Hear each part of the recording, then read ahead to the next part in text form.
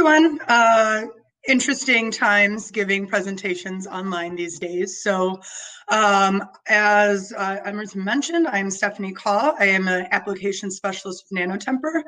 And most of my background is actually in structural biology and biophysics. So when I was designing this webinar about gene therapy, I really wanted to approach it from my area of expertise and looking at molecular stability, molecular interaction. So a lot of the aspects we're going to be approaching this today come from the realm of biophysics rather than maybe genetic design or optimal genetic delivery. So with that, I'm going to turn it all the way over to my presentation. So today we're talking about the importance of molecular interactions and stability in gene therapy. Most of the approaches we're going to discuss today are going to be from a basic research aspect.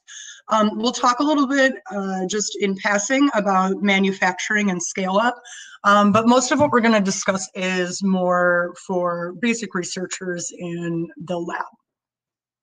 The topics we're going to cover is I'm going to give a very abbreviated history of gene therapy and talk a little bit about what the current challenges are.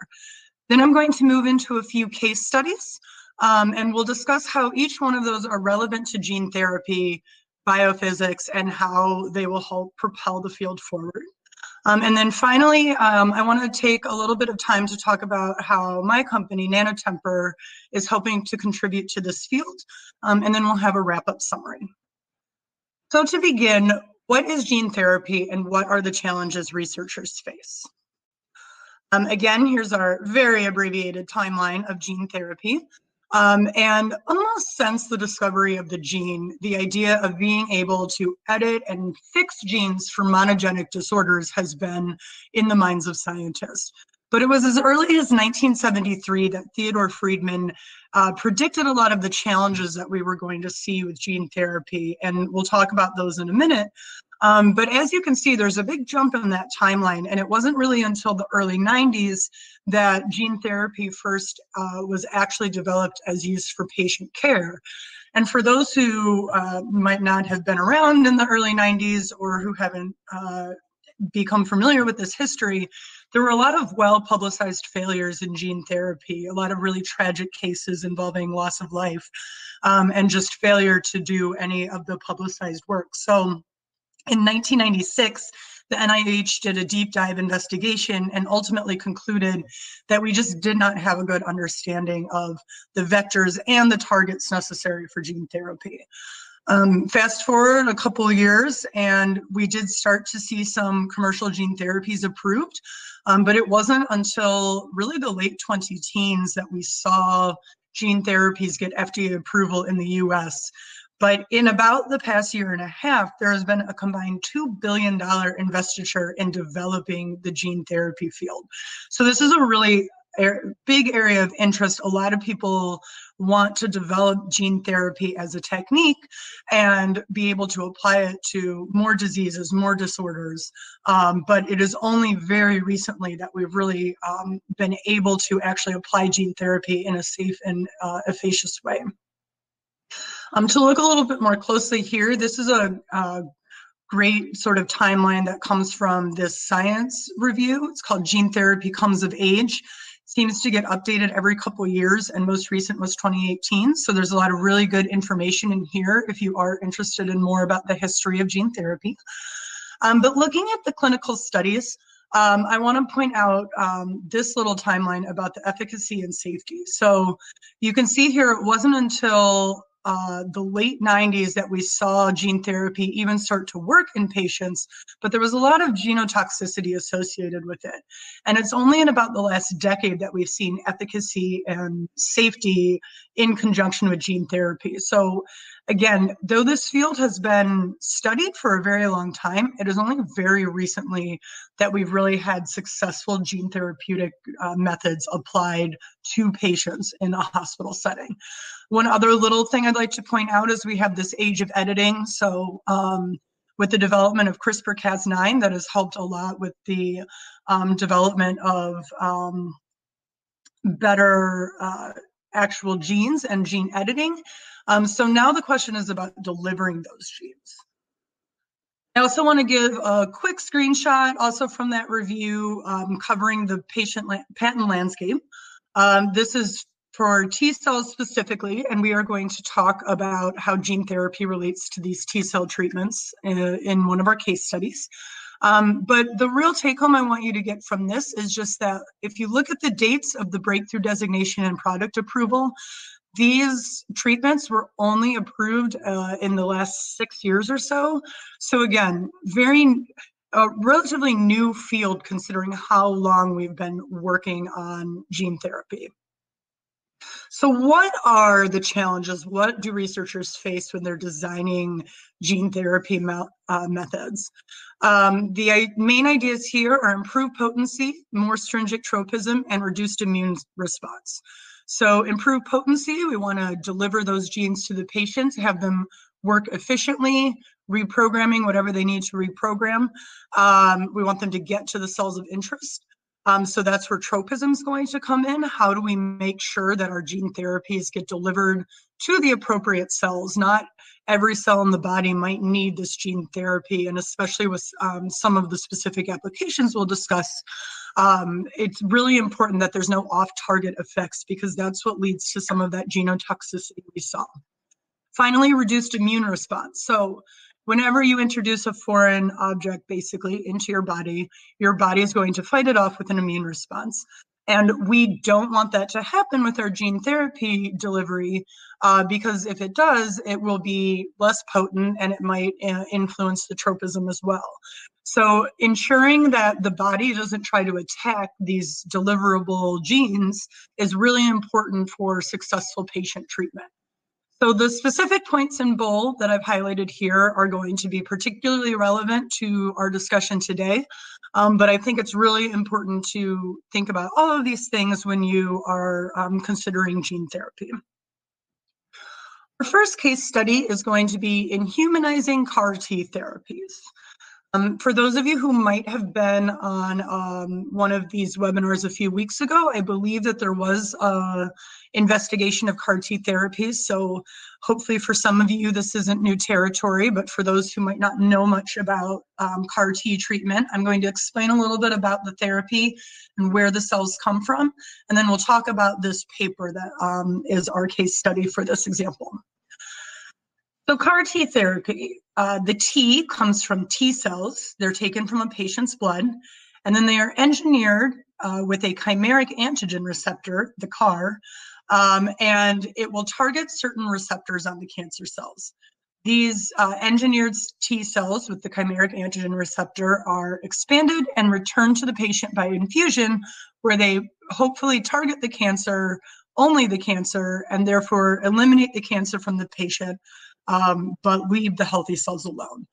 It's been used to treat several different kinds of cancers, specifically a lot of the leukemias, a few carcinomas, and there's a ton of trials in the market to get other cancers. That kind of goes back to the slide I showed you before. To give this nice little picture of what's happening, you can see here we remove the patients from, or the T cells from the patients. We reprogram them with the chimeric antigen receptor. We expand the reprogrammed cells, re-prepare them, and infuse them as part of the chemotherapy treatment. And in theory, they expand, they detect the cancer cells, and they only eliminate cancer cells. So how is this related to gene therapy? If we look at the reprogramming step here, we have this viral vector delivering the chimeric antigen receptor to the T cells. So obviously engineering that viral vector is very important. We want to make sure it effectively delivers the chimeric antigen receptor gene to the T cells so that they can incorporate it and start expressing those chimeric antigen receptors. But not only that, another thing to consider is once the vector has delivered its genetic payload, we need to expand the cells that have only the chimeric antigen receptor in them. So this is what we'll kind of be focusing on, is the reprogramming, and we'll talk about the multiplication a bit. And that's really what this group was looking at when it came to their paper. So again, just thinking about safety and efficacy in the context of CAR T treatment, we need to engineer the chimeric antigen receptors and integrate them into the T cells. So this becomes kind of a manufacturing question. And again, we're not going to talk too much about scale up, but we do need to think about, once we get these genes into their targets, how do we make sure that they expand and proliferate? Ideally, we want to engineer the chimeric antigen receptor to have fewer off-target effects. Obviously, that's very important for patient safety. And they have to persist in the system after infusion. So it's great if you can create these hybridized T cells that have this new antigen receptor on it. But if your body finds them a foreign invader and removes them from circulation, they can't do any good for the treatment. Oh, and one other point I wanted to make for the safety is we need to make sure we expand the correct cell lines, which I mentioned. And there's actually a fairly recent and very sad case where a cancer cell infiltrated that expansion pool, resulting in patient death due to the cancer reintegrating into the patient. So here's the link to that article. It's an interesting consideration when we're talking about the safety for patients when we're expanding these CAR T cells. So specifically what the group wanted to do, first of all, previous therapies, the chimeric antigen receptor was designed to target CD19. It uses a single chain variable fragment to do that, but that single chain variable fragment is derived from murine antibody sequences. So mouse antibody sequences are going to cause an immune response in a human host. And then the second problem they were addressing was inconsistent and sometimes insufficient expansion of the CAR T transduced cells. So once they've delivered the vector, once the payload has been released, how do they make sure that the population that expands actually has these chimeric antigen receptors on them? So they did two things to overcome this problem. And this is where I think there's a really interesting approach to the biophysics of designing these antigen receptors of interest. So as I mentioned, they used a single chain variable fragment to build these chimeric antigen receptors. So you can see here from an antibody, we have the Fab region, and the single chain variable fragment is the heavy and light chain of the variable region, and it's connected by a linker. So what they did was they took that linker and engineered it to be a selective domain that they called the E tag. They used a small antibody that could target the selective linker tag in order to help with the expansion. So if they can pull out this antigen receptor because it has the selective domain on it using this small antibody, they can increase the population of cells that are positive for their new chimeric antigen receptor. Additionally, what they did is I mentioned that these variable fragments from before were derived from mouse sequences, and now they derived them from the human sequence. And what they wanted to do was measure how the affinity for this single chain variable fragment receptor that they made has increased affinity for the human CD19. So this is where my company comes into play. NanoTemper has an instrument for measuring the affinity of biological molecules in solution. It's called microscale thermophoresis, or MST. And for those who may not be familiar with it, it broadly works by measuring how a fluorescent molecule's fluorescence changes in response to a small temperature increase. And the degree of a fluorescence change is dependent on the bound state of the molecule. So they have it here plotted as fraction bound, but there's a different response depending on whether the receptor is bound or unbound to the CD19. And so you can nicely have a nice visual representation of where the KD is using the fraction bound method. And what we see here is there's almost 6-time increase in affinity for the human CD19 when we use the humanized chimeric antigen receptor rather than the murine one. So already we have increased the affinity, which should lead to increased potency just by changing that variable fragment to a humanized sequence rather than a murine one. So part 2 is getting more of the humanized chimeric antigen receptor. And that's where that E tag comes in. So they expanded all of the different receptors using either with or without the small antibody. And you can see here there's almost a 50% increase in the pool that contains the chimeric antigen receptor when we use that expansion on the selective domain. And here's some flow cytometry data to back that up. You can see here when we expand the pool with the small antibody against the linker, we have a much larger pool available for the CAR T treatment. So in one fell swoop, we've hopefully increased the potency, and we've also hopefully increased the targeting and efficiency because we have more of our CAR T cells. So they put it into mice. The details of the experiment are here, but the summary version is that we had increased survival when we used the humanized chimeric antigen receptor expanded with our small antibody compared to the murine one or the non-expanded one. So just giving the patients, in this case mice, more of the CAR T cells that better target the CD19 on the cancer cells increases median survival. The last thing to do is to test whether humanizing our chimeric antigen receptor really does decrease the immune response and increase persistence in the patients. So this group had 5 patients. They were all relapsed, all treatment, and they had previously received an infusion of murine CAR T cells and had no response, or the response had quickly died off from the murine infusion. I have examples here from just patient 1. Most of the patients had positive responses, although they had very different presentation of the disease.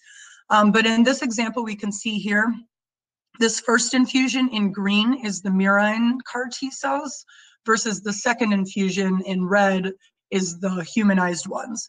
And you can see in both cases, there's kind of low expression for about 10 days out, but the humanized one kind of expands rapidly and persists in the system a month out after treatment versus the murine ones that seem to have basically died off by day 15.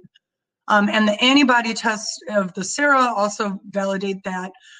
We have persistence both before and after of IGs that target the murine chimeric antigen receptor, but there's no to negative expression of these IGs that target the humanized one. So we've decreased the immune response and therefore helped boost the persistence of these CAR T cells in the patient. So that's all I have on the CAR T cells. I think it's a really interesting intersection of how biophysics and rational design can really apply well to gene therapy methods and drug delivery methods within patients. So my second case study is going to talk about optimizing the delivery of pegylated molecules. It's actually going to be a 2-parter. First, I want to talk about actually delivering pegylated molecules, but the example here will be with small molecule medicines. And then we're going to talk about this paper so that we can connect the dots between pegylation of medicines and pegylation of nucleic acids, therefore being applied to gene therapy and gene delivery in the patient. So we'll talk briefly on pegylation, and then we will get into these 2 reviews. So polyethylene glycol is a polymer that can be functionalized and added to a molecule of interest. You can see it here. And here's a nice little schematic of how pegylation would work on a protein. You can see it increases the size of the protein, so it reduces kidney filtration. It increases the solubility because of the hydrophobicity of the PEG, so that helps it persist in the system better and have less issues with aggregation or falling out of solution. And the PEG also helps block proteolytic enzymes and antibodies from identifying, in this case, the protein, but really whatever your pegylated target of interest is. So I want to talk about how we can apply this to gene therapy. So again, first we're going to talk about it in the context of nanomedicines, and then expand that into nucleic acids and gene therapy. So the first one, we're talking about better targeting those pegylated molecules. In this example, the group was looking at triple negative breast cancer, which expresses endothelial growth factor receptor, good old EGFR. And that was used as the targeting factor to deliver the medicine to the cancer cells.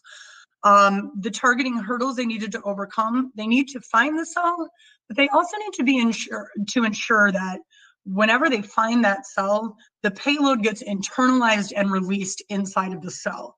It's great if you can find those receptors and you've designed a really good targeting system, but it doesn't do you a lot of good if whatever your medicine is just hangs out on the surface of the cell. You need to internalize it so that it can target whatever it needs to inside of the cell. So they did a really clever thing. They created a PEG engager system. So this is a bispecific humanized anti-PEG Fab, which is what targets the PEG, crossed with an anti-tumor antigen single-chain disulfide stabilized variable fragment, which targets EGFR, or they use CD19 for the negative control. So the engager has two halves. This lower half binds the receptor. The upper half is going to bind the PEG. And what it does is first it finds the receptors, they hang out on surface, and they do not get internalized until the pegylated nanocargos can enter the system. So this increases the likelihood that our pegylated nanocargos are going to target the appropriate receptors. And you need that mediator because PEG, as we saw, is just a long polymer chain. So it doesn't really have any specificity on its own. So this is a mediation system that really allows it to target the receptors of interest better. So first they wanted to characterize the PEG engager system. So like I said, they created both a EGFR and a CD19 targeting one, and then both of them bind to PEG. So once again, they turned to MST to calculate the strength of interactions. This was likely important because PEG can be really viscous, and working in solution is really helpful for being able to measure that interaction. So here we have the EGFR engager and the CD19 engager, both bound to PEG. In both cases, they have really similar affinities in the low nanomolar range. And then the second deal is to measure the affinity for the receptor for the affinity of the engager for its receptor of interest. And so you can see here again, the EGFR one perhaps has slightly higher affinity, but they're both really in the same low nanomolar range. So they're very tight binders. They work nicely in solution, and they bind both the receptor of interest and the PEG. So I really loved this paper because they had some great confocal work in here. And I think it really just spoke for itself, kind of a picture's worth 1,000 words. So start here. Here's two EGFR positive breast cancer cell lines. In red, you can see just the PEG engager, and it has been triggered after 1 minute, so it starts to internalize. And after 60 minutes, you can see in both cell lines, there's a lot of internalization of that PEG engager that targets EGFR. The CD19 negative control shows no engagement and no internalization. And in MCF7s, which are EGFR negative, we see no interaction at all. So I think these pictures really clearly show how this engager binds the cells. And to further expand on that, we also have to make sure that they're delivering the medicine of interest. So here we have some cells. This is before we add the Q dots, which are mimicking our pegylated nanomedicine. So they're pegylated Q dots. And in theory, these PEG engagers should not internalize until we treat them with the pegylated Q dots, because that's what triggers the internalization. At the same time, they wanted to measure lysosome activity and co-localization with the lysozymes because we need to make sure that when the medicine is delivered, it gets processed and released into the cell. So here in green, that is the EGFR PEG engager. Blue is Hogarth staining, and red will be our Q.655. And the pseudo color purple is lysotracker red DD99. So that's what targets the lysozyme. You can see after just 5 minutes, we have a ton of internalization of the Q dots, and they're co-localized with the lysotracker. And by 60 minutes, a lot of the Q dot is no longer co-localized because it's been released into the system and is now circulating in the cells. So we have our lysozyme down here and our lysosomes down here, and our Q dots exposed to the cell. And this is just some quantification. The red bars indicate that there's not really any internalization until we trigger it with the Q dot. Once it's triggered, we see after 60 minutes a lot of PEG engager internalization, about 75%, and co-localization with the lysosomes is also quite high. So now we know it works great in cells on a confocal microscope, but does it scale? So here they wanted to look at mice treated with the PEG engager system versus given free medicine. And you can see here the PBS control and the PEG engager without any medicine on it lead to very large tumor growths in mice. However, and then this is a comparison with just free doxorubicin, so the treatment method. But when we start adding the PEG engager methods, we see a dramatic drop-off in the tumor size growth, and that's true for 2 different EGFR positive triple negative breast cancer cell lines. So again, the take-home message here is that we need to really thoughtfully design how to deliver PEGylated medicines, because PEG is a great approach to keep our payloads circulating in the system, but we really need to think about how will they actually get to where they need to go. It's great if they can circulate for longer, but if they can't target whatever we need them to find, it's not very helpful for us. So how do we apply this to gene therapy? There are people doing some pretty cool structural work looking at how oligonucleotides form complex micelles when you use PEG as a carrier for them. So this group just did a really nice structural characterization of how different oligonucleotide formations are going to affect the size and shape of the pegylation. One of the key take-homes here wasn't so much the structural work, which I'm not going to talk too much about, but they needed to make these micelle preps that were made of PEG-carried oligonucleotides. And the protocols that exist for them vary widely, and they needed low polydispersity. You can't get a good structural readout if your prep isn't super consistent. And so really one of the big take-homes from the paper is that they tried many different protocols and found that the 2 most reliable ones were here. Thermal annealing in PBS for 2 hours at 75, or isothermal salt annealing, where we slowly dialyze sodium chloride out from 1 molar concentration. This is what gave them the lowest polydispersity and made the most reliable PEGylated nucleic acid carriers. And I think that ends up being a really important point to make when we do start to consider engineering and scale up and manufacturing. How do we get these protocols that are going to give us consistent and reliable delivery methods? And so they use SAC-SMALs and cryo-EM in order to visualize the data. Here's the cryo-EM data. Don't worry too much on what the shapes mean specifically. We're going to talk about that, but you can just see when we use single-stranded DNA versus double-stranded DNA, the pegylation dramatically changes its orientation. And combined with their mols and SACs data, what they determined is that when we use this lysinated PEG, so we use the positively charged lysine on the end of the PEG in order to bind the negatively charged DNA, if it's single-stranded, we form spherical micelles, and when it's double-stranded, we form cylindrical micelles. Again, that might not seem too groundbreaking, but it's really important to know what these packages look like in order to better develop their delivery methods. So even though this doesn't talk too much about actually delivering any of these nucleic acids, I think it's a really important step in pegylated gene therapy delivery methods to understand how preparation plays into the shape of whatever we're delivering, which is going to be important if we are talking about something like a PEG engager that needs to bind the PEG. We need to make sure that PEG is available for binding.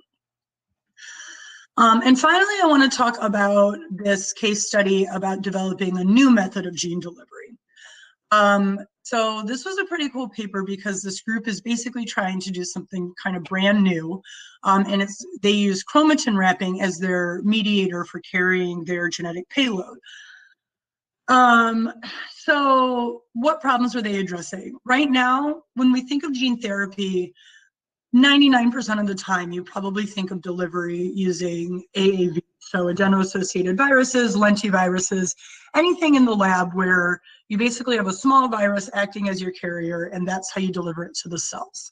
However, that is associated with toxicity.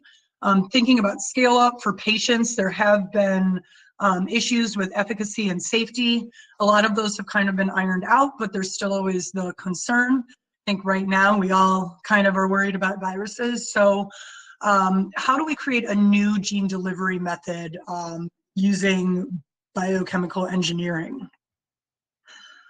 So I'm going to explain how they built this carrier.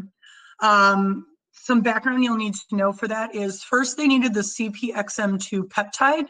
It's derived from a human carboxypeptidase-like protein X2. And that binds nucleic acid via the negatively charged backbone. We'll see a schematic in a minute, so don't worry too much. I just wanted to give everybody some background. And they used the biotinylated version of that peptide so that they could bind it to an antibody carrier. And then they needed, in turn, to optimize the antibody carrier. So they tried a couple different biotin binders, including a monovalent and a bivalent one. And they found an increased affinity for the bivalent one, which is likely not surprising due to avidity effects, basically 2 peptides combined per antibody. And importantly, they detected there was no aggregation when they did this binding. So that indicates no severe cross-linking. And once again, they did those KD measurements using MST, a monolith from NanoTemper, which also helped them determine that there was no aggregation when they did this measurement. So it gave them really 2 pieces of information, not just the KD, but also the aggregation. So to give you guys a picture of what the genetic vehicle looked like, here in purple is our biotinylated CPXM2 peptide. You can see it's binding the DNA. The single strands are in black, and then they're wrapped around histones. And they used histones as a carrier medium because DNA is pretty good at wrapping and unwrapping around histones. So once it was in the cell, they thought that histones would make a good release method for their double-stranded DNA. So that covers the DNA binding. So now on our little biotinylated CPXM2 peptide, we then added this antibody that they developed. Again, they used the bivalent one. So this green part represents the antibiotin small chain variable fragment. And you can see it binding these biotinylated peptides. And then the Fab region contains the cell surface antigen selective region. So that's what's going to target only our cells of interest. And they just use GFP as a readout for efficiency. And I think these graphs are really telling. When they used their method here, we have a really high population of GFP positive cells. It's almost 90%. Compared to lentiviral liposuction, which is still only about 50 to 60%. But when we look at the cytotoxicity using an LDH release cytotoxicity kit, you can see there's a much greater percentage of cytotoxicity using the liposuction method compared to this chromatin-wrapped antibody mediator they had.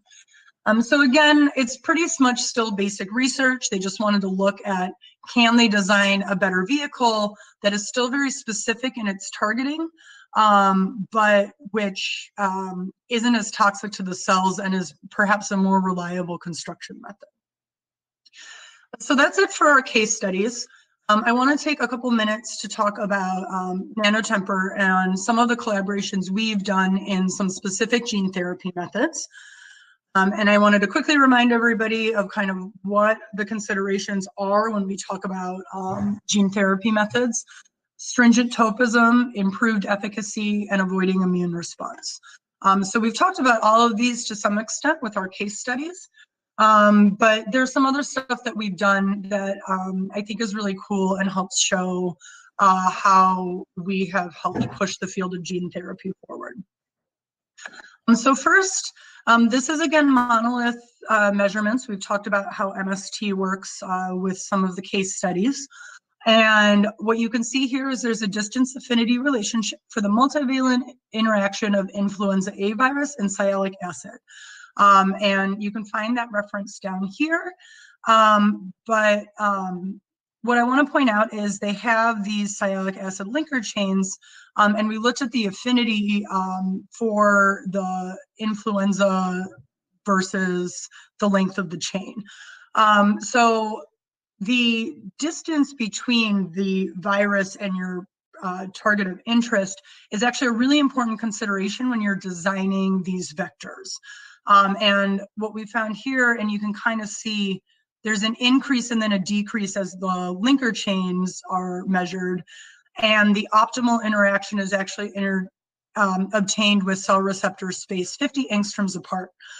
So that's right here, it's NA52. These would be really hard to do with some other methods. And while 50 angstroms has kind of been the accepted number, it's only just now that we can actually quantify that number instead of more qualitative methods looking at confocal measurements and such. Yeah, so I think this is just a really interesting consideration when you're talking about using viruses as your delivery method for your genetic payload.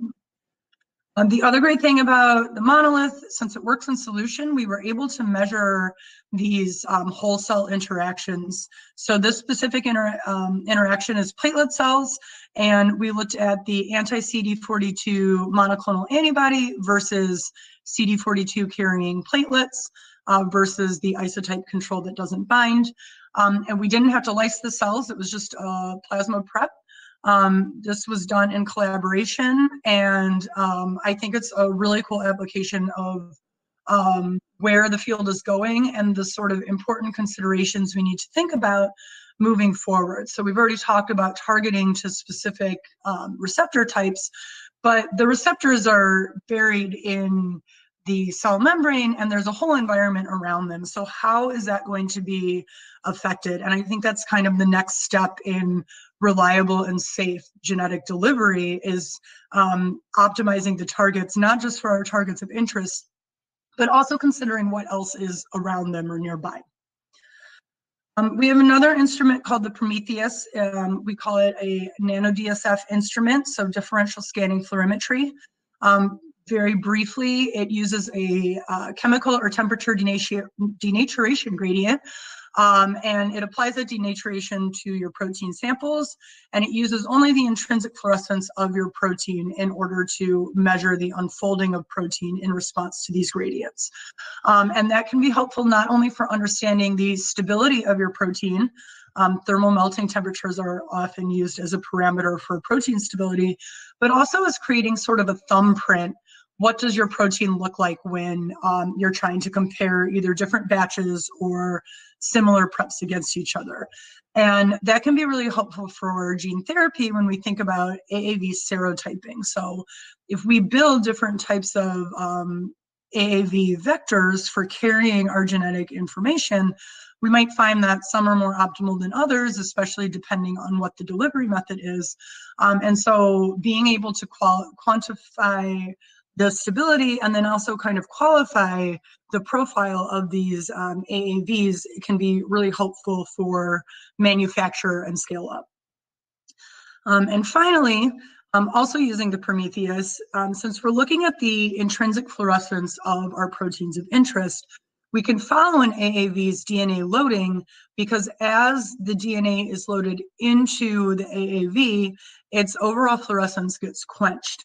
And so we can actually use this to quantify how much DNA has been loaded into our AAV sample of interest. And so the overall fluorescence is affected, and therefore we can quantify it. So those are just a few examples. There's really so many areas of gene therapy that touch on biophysics and having sort of a basic research approach to how to optimize these vectors, how to optimize their targeting, how to optimize their loading and creation. So I'm really excited to work for a company that's helping push this field forward. And I think there's a lot of cool stuff out there waiting to be done to help continue pushing the field forward. So just to summarize everything we've talked here today, we're talking about improving established methods. So that's where most of our case studies came from. We want to improve the selectivity of CAR T cells for expansion, so only expanding the population that has received our antigen receptor. We talked about improved targeting of CAR T treatments, so optimizing our chimeric antigen receptor for better longevity in the system and better targeting of the cancer cells. We've talked about having better understanding of how genes are packaged, especially via pegylation methods. So again, pegylation has long been a valuable tool in medicine delivery, but how do we really get it targeted correctly, and how do we release the genetic payload? And that PEG enhancer treatment is a pretty cool approach to that. And then finally, we talked briefly on developing novel methods for gene delivery. And I think that will end up being a very important consideration when we talk about reliable scale-up and manufacturing. So continuing to think about looking forward, safety, efficiency, and expansion are all key takeaways. Avoiding toxicity and off-targets effects that have just always been the crux of gene therapy and will continue to be so as we think about treating patients. And additionally, there's a consideration of what gene therapy can really be used to treat. As the field evolves, we can look for novel ways to use it as treatments. So not just for monogenic disorders, as it was sort of initially conceived, but also thinking about these CAR T treatments and other similar treatments. How can we use it to treat much more complex diseases such as cancer? So that is everything I have for right now. I am going to leave us on this slide. This is my little bibliography for the work I've done here. So if you are interested in reading any of the papers that I covered, I think that they're all really interesting, and I learned a lot from reading all of them. There's some great research in there, especially with the CAR T treatment. I didn't get too into the mouse or human studies, so there's a lot more information in there. And additionally, I have some good background reading if you are just kind of interested in knowing where the field came from and how the field has evolved. So thank you, and I am going to try to look at the screen now. Okay. All right. Questions, comments? Oh, questions. All right.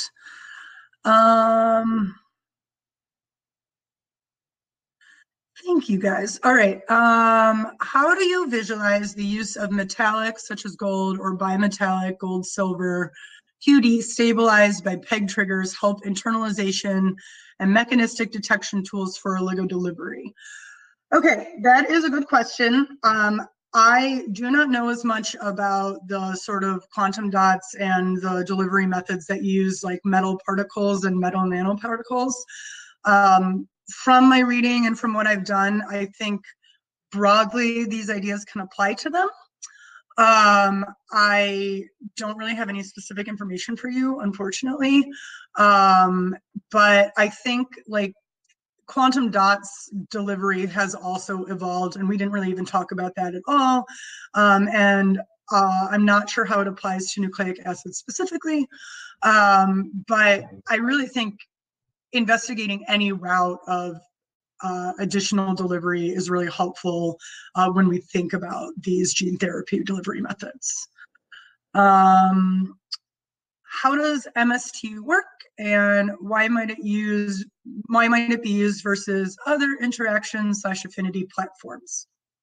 Okay, great question. I am going to share another slide with you. So I talked a little bit about broadly how MST works. Here we have an example of a fluorescently labeled molecule. Okay, laser point. Fluorescently labeled molecule, this is the fluorophore. And this is the molecule in its bound state, and this is it in its unbound state. These molecules, as they are, we prepare them so that the amount of fluorescent target is the same in 16 different capillaries, and then the amount of ligand is titrated down in those capillaries. So in each capillary, we have this mixture. They're moving in solution, and we activate a IR laser that triggers a response. And so the degree that the fluorescence changes is going to be based on the environment of that fluorophore. So whether it's bound versus unbound is going to affect the degree to which that fluorophore gets quenched in response to the IR laser. The monolith is very sensitive, so this temperature change is only a couple degrees, but that difference in the bound versus the unbound state can be used to build those binding curves that we saw, because we know how much ligand is in each capillary prep. So once again, any other questions? I think that's it for everybody. So I believe it is sign out time. This link is available as mentioned. And yeah, we'll figure out about disseminating a PDF copy if you're interested. So cool. Thank you.